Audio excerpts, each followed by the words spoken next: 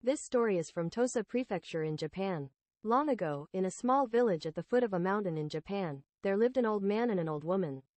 The old man worked as a charcoal burner, cutting wood from the mountain, burning it into charcoal, and selling it in the nearby town. But as he grew older, his job became more difficult. "Oh, my back is bent, and my eyesight is failing.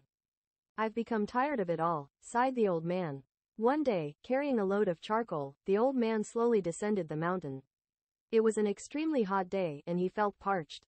Suddenly, he noticed water trickling out from a rock by the roadside. "Well, this is fortunate," he said. The old man drank the cool water, finding it incredibly delicious. "Ah, that was refreshing. It's as if my back straightened up," he exclaimed. Feeling invigorated by the water, he didn't think much about it and continued his journey back home. "Granny, I'm back," he called out upon reaching home.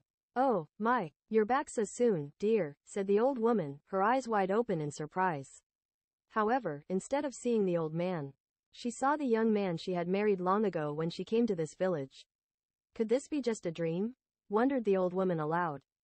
It was at that moment that the old man realized he had regained his youth. He explained to the old woman that the beautiful and cool water he had drunk from the rock was the water of rejuvenation. "Well, if such remarkable water exists, then I must go and get some," the old woman declared. The next day, she set off to the mountain eagerly, while the old man waited at home, eagerly anticipating her return. However, as hours turned into days, the old woman did not come back.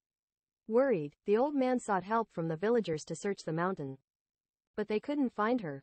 Where could she have gone? The old man wondered. Perhaps she was deceived by a fox and taken deep into the mountains. While everyone discussed possible explanations, cries of a baby suddenly emerged from the nearby grass. "Wah, wah!" The sound of a crying baby echoed through the air.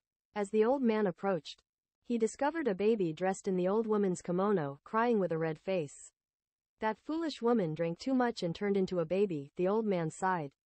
With no other choice, he carried the baby back home.